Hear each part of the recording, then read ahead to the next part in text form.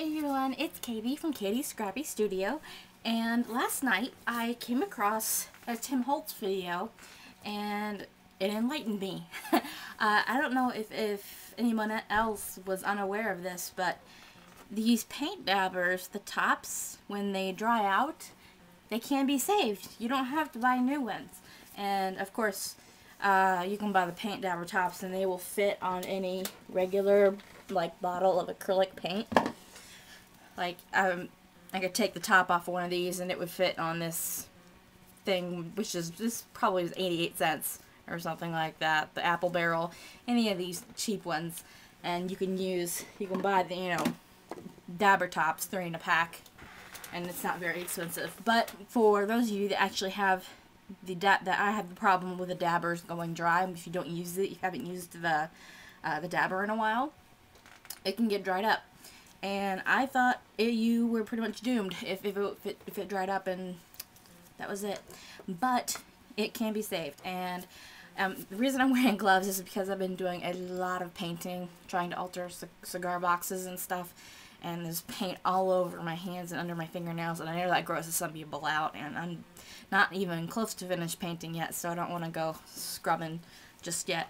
So I'm going to wear the gloves so I don't gross anybody out with the fingernails, especially I've got some glimmer mist, pomegranate glimmer mist on the edges of my nail here on the 2 sides, and it looks like blood, and it would be nasty.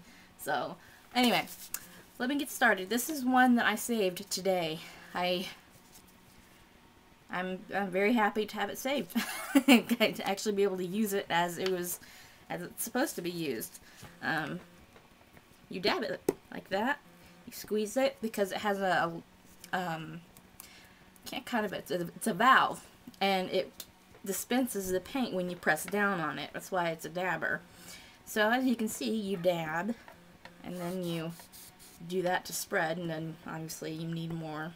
You squeeze the bottle to get more paint to come out. But anyway, that's the one that I saved, and Tim Holtz stores his upside down, so from now on, that's what I'm going to do.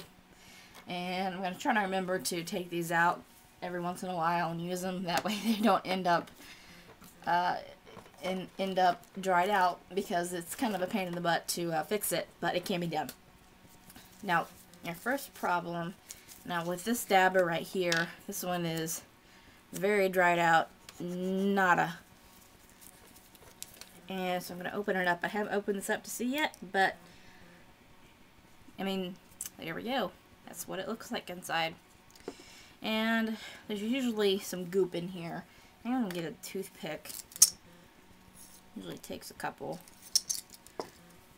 to get some of this hardened paint. And if there's like a layer or a lot of thick paint on top, then you can actually spritz water in there and thin it a little bit.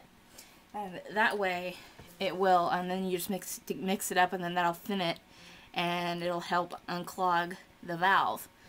And I'm just getting this valve here good and cleaned up, and it looks like I don't have any clumped dry paint or anything in there. So I will show you the next step that you take.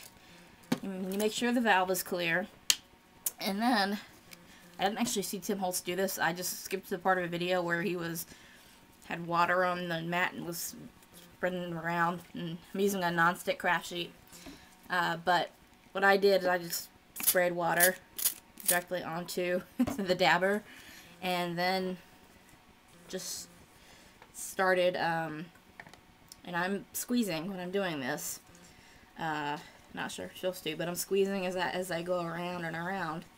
And as you can see, I've got color already. That was much quicker than the last time.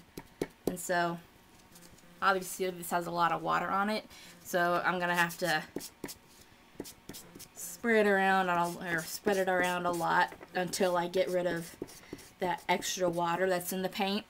And this is water-based paint, so you can add water to it and it's okay. If you add too much, then you're going to thin the paint. But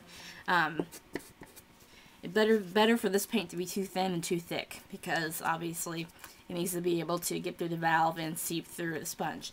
So, as you can see, my dabber now works again. And the snow cap one that I just did, that I had today, it took a lot longer to do that. This one, I am really surprised at this one. And this one was just as, it was rock hard at the top. So, that is how you save your paint dabbers, your paint dabber tops. I hope this was helpful, and stay tuned for the next video. And if you haven't already, voting is still open. I will go ahead and check out my channel and look at the video for vote for the next video, and then you'll find the link to the poll. And you guys get to vote on which video I do next. This was kind of an unplanned video, so this one didn't really even get voted in. So I hope that's okay, everyone. All right, bye, everyone. Oops.